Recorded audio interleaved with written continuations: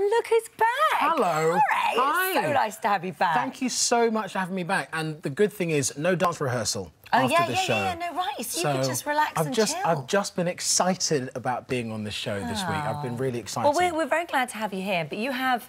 I mean, not only an important role on the show today, but you have a very important job to do before we can even continue with this. I would not be allowed to be a son if I didn't say happy birthday to my mother, Fola Aduba, the matriarch of the clan, who is 70 today. Happy birthday! She is. It's the new 50. 70 is the new 50. Totally. But she doesn't look a day over 24. You'll agree. Fab on it, absolutely. Love you, Mum, and we cannot wait to celebrate with you. We've got a whole weekend of celebrations planned. Okay, so surprises galore. Right. Okay, let's not mention any more. But we're looking forward to it. Love you. Happy birthday to you. Have a lovely day.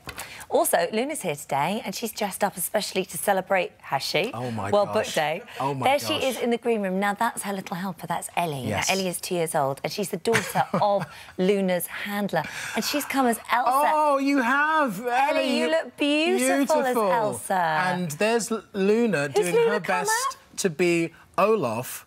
Why? Because she has a carrot. Oh yeah. And a scarf. And a scarf, to be fair. Of course. Luna, and she's white. And she's white. In fact, she is a complete replica for Olaf. I mean, I right almost now. look like the real thing to me. I'm not sure who's better behaved there, Ellie or Olaf come Luna. They look gorgeous. Beautiful.